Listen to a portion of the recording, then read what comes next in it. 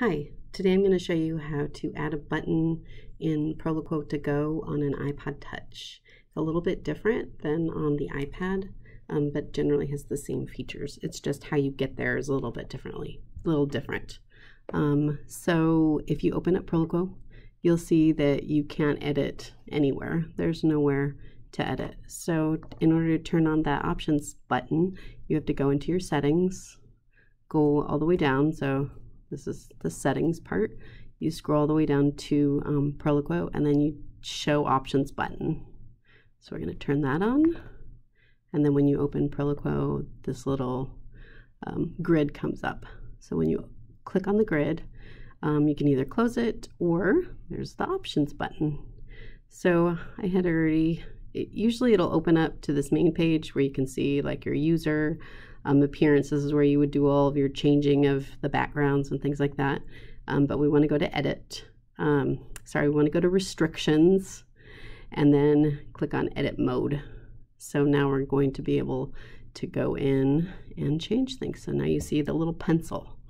Once you, so this is going to give you the features of being able to add a button. So go open up wherever you want to add a button. Say you want to add tea to your drinks. So you come over to the pencil and then there's a little plus. So you click on the plus and then you just say you want to add a button. And then you just type in what you want as far as your word tea. So do we want a tea bag? Do you want a tea bag, a cup of tea? They have lots of options there. So I'm just going to stick with the first one. You can also go in if you want, click the picture and then go to choose a picture.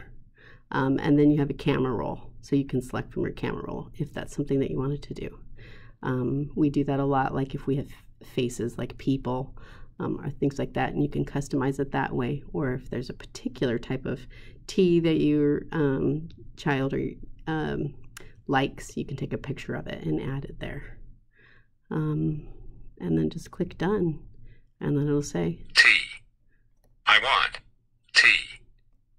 And that's it. And then just to make sure that when you go back, you go into your options, you turn it off, and then you go back to your settings and you turn your show buttons option, show options button off, so your child can't go in and mess anything else up.